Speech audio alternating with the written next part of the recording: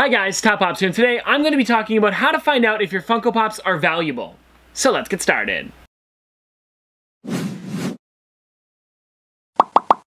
So the first thing you want to do with your Funko Pop is make sure you have the box and the insert for it, because if you don't have that, it can actually cut the price of the figure to like 50 to 70%. And this is because a lot of people enjoy having the boxes, plus the box kind of makes it brand new. If it's out of box, it might seem like it's, less, it doesn't have as much going on with it. The box is a really nice part of the figure. For example here, like this Dino, and even when you have the box, guys, it tells you what it's limited to, when it came out, certain things like that that you wouldn't get if you had it out of box. You'd have to look all these things up. So it's nice to have the box. And this one here, I know it's not with every box, but this one here is even cooler because this one glows in the dark. So the Funko logo glows, the word Dino glows on the side, the back, as well as, I think that's it actually. But anyways, the point is that it does glow in the dark and it's a neat box. So you wouldn't want to throw this stuff out because this does add value to the character.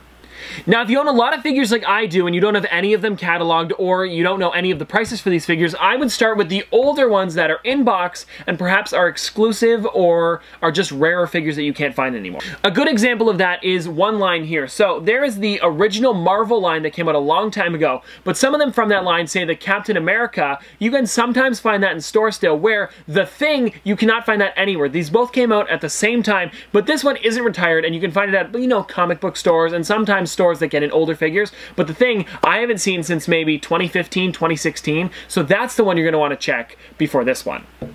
And if you guys want to know when a certain figure has come out, you can actually check the bottom of the boxes here, where it'll either be indented or it'll be a little sticker. But you guys can see here, because of that 19, that means this figure came out in 2019. And that is really helpful when even having the boxes, like I had said earlier. If you have that box, you can quickly just flip the figure up to check the bottom to see when it came out. But you can also check the bottom of the foot. It does say the year there as well, but it is a little bit easier with being in the box.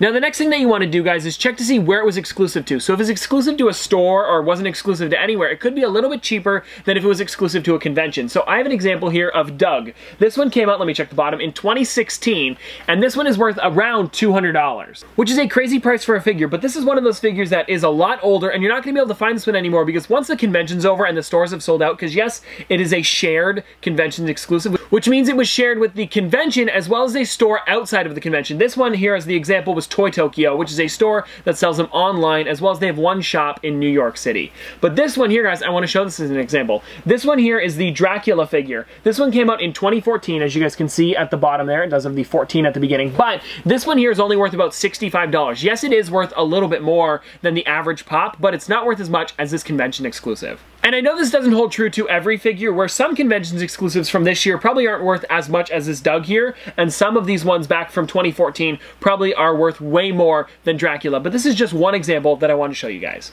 Now, if you guys are wondering where I'm getting the prices for these figures, because they are very expensive, and I'm just throwing around like $65, $200, you guys can actually go to the Funko app as well as Pop Price Guide.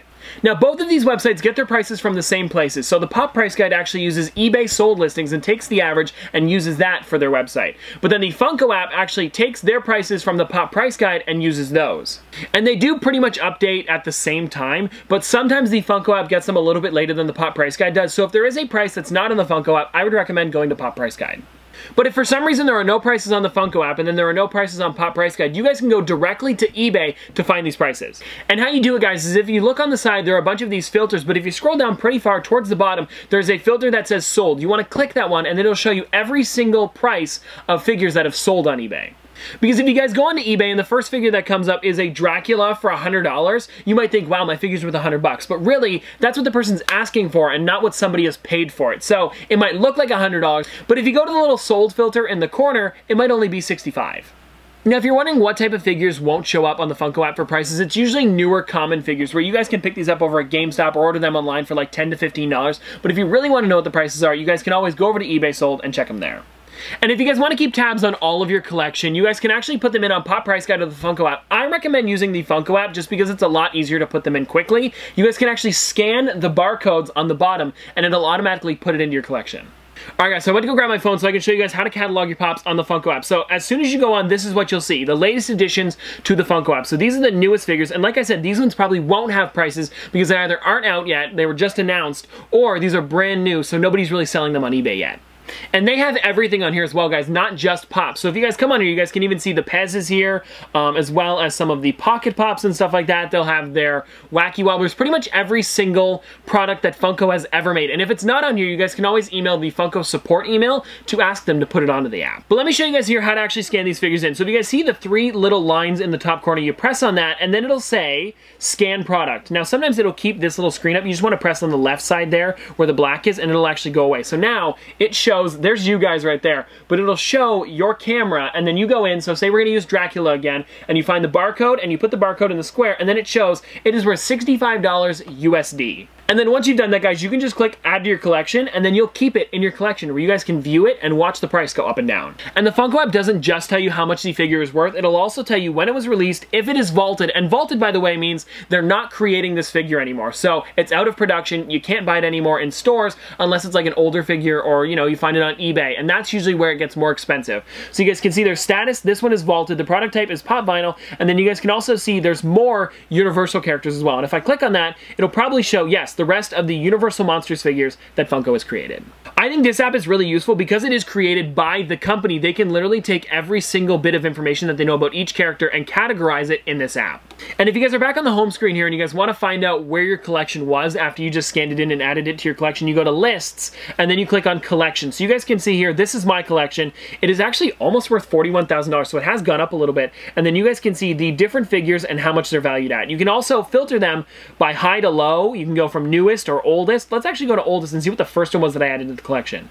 It was, I don't even know what it could be.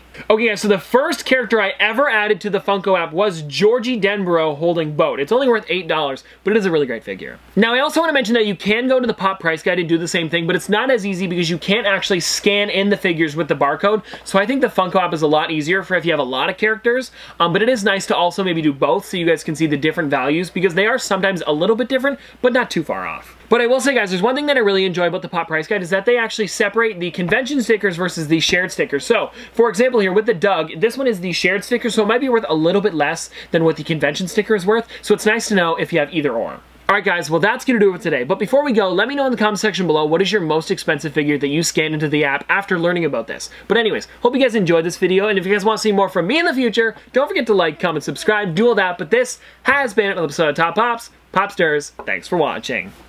See you guys tomorrow. Hey, you made it to the end of the video. If you're new around here, you should subscribe to keep up to date with the channel. I do upload every day after all. And if you're already a subscriber, thank you. And you can always like the video if you know, well, liked the video. And if a video every day isn't enough for you, you can always check me out on many other platforms. I do post pretty much every day over there as well. Oh, and I also wanted to mention that due to popular demand, we now have Top Pops merch. Yeah, I know. You're welcome. We have a bunch of different designs, and the shirts come in 16 different colors. That's right, 16 different colors. So there's literally a color for everyone. There's also phone cases, sweaters, and since so many of you asked, yes, we finally have wall clocks. I'll have it all linked in the description down below for you guys to check out. Anyways, that's going to do it for today, and I'll see you guys tomorrow.